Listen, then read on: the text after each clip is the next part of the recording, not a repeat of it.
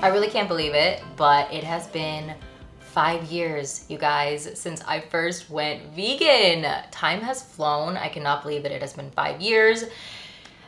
I mean, I can make a whole video on 5 years as a vegan, but I'm not gonna go there in this video. I've pretty much tried every vegan option that I've ever come across. Quite frankly, whenever I see the word vegan anywhere, I'm like instantly like freaking out, throwing my money. I'm like, I have to have all of it in every flavor. I gotta try everything. Is anyone else like that? I mean, it's actually a really expensive hobby at this point. But since I've tried so much, I thought, what better way to celebrate 5 years as a vegan than to make a video where I share with you guys the best of the best. You could say the vegan creme de la creme. And you know, I also just want to showcase how freaking easy it is to be vegan in 2018. Easier than ever, easier than any other time in history to be vegan. So what's your excuse? No. This video is not going to be preachy. We're not going to go there. We're not going to go there. I'm just trying to sprinkle a little positivity, you know, look at all of these options. There are so many options. So maybe, you know, take animals off your plate a little bit more and try some of these things. And then, you know, eventually just like stop eating them completely.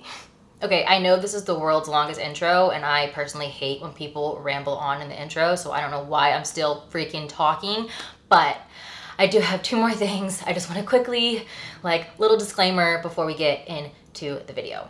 First thing I want to mention is that all of these items are marketed as vegan. I am not including accidental vegan items like Oreos and like that kind of stuff in this video because, I mean, I just want to help the companies that are actually proudly using the vegan label and kind of headed in that direction versus this like crap that's just accidentally vegan because they're too cheap to use real dairy. It's just gross. Like, I don't really want to promote any food like that. And 2, I know I have to say this because people will be all up on my case.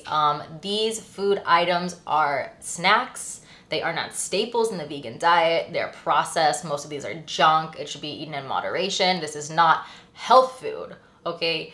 Vegans, just like non-vegans, we have our impulses. We have our things that, like, as we're eating, we're like, I'm probably taking a week off my life. But you know what? It's fine. Vegans need to have junk food too. Okay, that's it. The intro is over, guys. You made it. You survived. You probably skipped forward, but if you didn't, congratulations. But let's get into the list. I think I have like 40 items, so you better like pull up a seat, have some tea, listen to this while you're putting your makeup on or something. Just, it's gonna be a long one.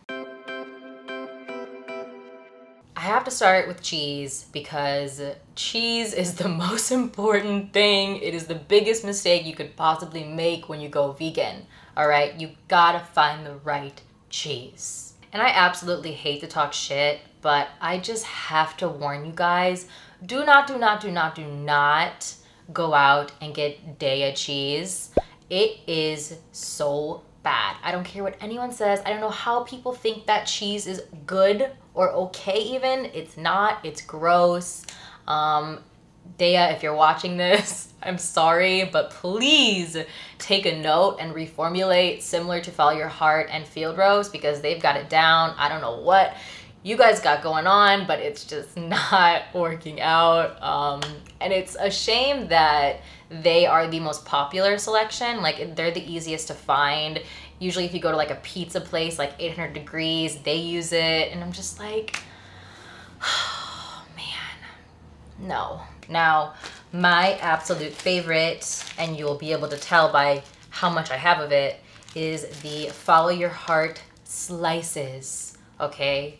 Wow, I literally like this cheese more than I ever liked real cheese, which is crazy because I was pretty into cheese. It comes in quite a few flavors. My personal favorite is the smoked Gouda. You can tell because there's just one little sad, lonely slice left here. It's so good. I also have garden herb, pepper jack, and I did have some American until I made a grilled cheese with it because that is my favorite cheese to make a grilled cheese with. All right, moving on. Next we have cream cheese. So for cream cheese, my favorite is Kite Hill. I actually don't know of any other brands that are vegan and even moderately good. So be careful. Kite Hill, this is the chive flavor, really, really good. You'll see it has lots of chives in it. I love putting this on an everything bagel. Ooh. Next we have yogurt, and there are actually quite a few good vegan yogurt alternatives, but by far, and I mean by far, I've tried about like, I want to say 5 of them. Out of the 5, without a doubt, Kite Hill is the winner. It's so good. I love this more than I loved real yogurt. I know that's kind of annoying that I keep saying that, but I'm being honest. I really, really love these. They're very creamy. They're almost kind of like a liquid cheesecake. They have a cheesecake type flavor and fluffiness, and I just love. And it's always a good way to get in a little bit of probiotics, all of that. Cannot recommend these enough. But back to the cheese. I got a few more cheese products. Miyoko's mozzarella is also a very good cheese if you want to make a pizza or if you want to shred it up, put it in a salad. Sadly, the little one that I had in my fridge is now covered in mold. At least you know there's not a whole lot of preservatives going on. This cheese is so good on pizza. I like to shred this and make this on a pizza with some vegan sausage. Perfect. So I'm really curious, have you guys ever tried vegan cheese, and what did you think? I'm asking my non-vegan viewers as well. I would love to know if maybe you tried Daiya and was like, vegan cheese is gross. What was your experience, or what kind did you try? What did you think about it? I'm very curious to know. Now we're talking mayo. This is so good, okay? I've only tried a few of the vegan mayos. I've tried Hampton Creek, which was pretty good, and I've tried Follow Your Heart, which is great. This is still, in my opinion, the best because they use aquafaba, which if you didn't know what that was, I think it's aquafaba? Aquafaba. I don't know, that sounds like I said it wrong. Anyway, it's chickpea secretion. Doesn't sound sexy, but it's really good. So chickpeas release this kind of fluid that when whipped becomes insanely light and fluffy. So I did not word that in an appealing way. I'm sorry, but that's what it is. So this is a super light, fluffy mayo. Tastes exactly like normal mayo, except you're not eating dairy. And it's really good on everything. It makes me want sandwiches, and as a vegan, sandwiches are kind of something that goes because meat and cheese, and you know, it's just, I don't know. But whenever I have this, I'm like, okay, maybe I'll go get like some vegan lunch meat and just have a little classic sandwich. This next thing is definitely in my top 5. Like if you only, I'll try to note my top 5 throughout this video, but if you can only try 5 things, this is in my top 5, guys. Follow Your Heart vegan Thousand Island dressing. Oh my God, I put this on everything. I'm not exaggerating. I could honestly eat spoonfuls of this, but I won't because it's really high in fat.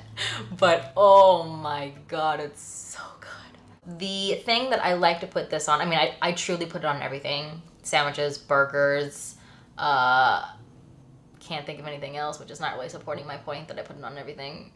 But one kind of creative way that I like to use this is to make animal-style fries inspired by In-N-Out. So I get like some fries, some grilled onions, slather this all over it, and then melt some shredded cheese.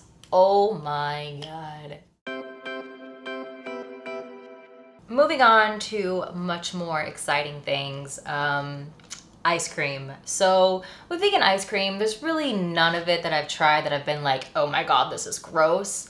But as far as ice cream that is most like real ice cream, I think the award hands down goes to Ben & Jerry's, and they have so many flavors, and I think they're doing really well because they just keep pushing out more, which makes me so excited. But anyway, these are my 2 current favorites, peanut butter and cookies and Cherry Garcia. I love chocolate cherry anything. This is just so good. Another ice cream treat that I absolutely love is Luna and Larry's salted caramel bars. Wow. This is pretty much like a Magnum bar, but vegan, you know, as you can imagine. really good. One last ice cream product and then we will get into meat, and there's a lot of meat, so hope you're ready for that. Anyway, one more ice cream thing. These are cones. They are from the brand Tofutti.